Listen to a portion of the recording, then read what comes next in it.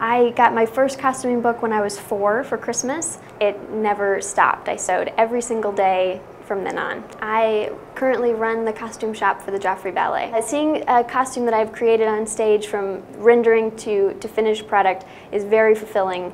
I would say the biggest impact that UWM has had on me is probably my professor, Jeff Leader. He runs the Utah Shakespeare Festival and had me out there after my freshman year, and I went out for many seasons, which really grew my love and also confidence in what I was doing. He is now making hats for me at the Joffrey, so the relationship continues. There's no way I would have gotten any of the jobs that I have gotten in the timeline that I have gotten them without going through UWM.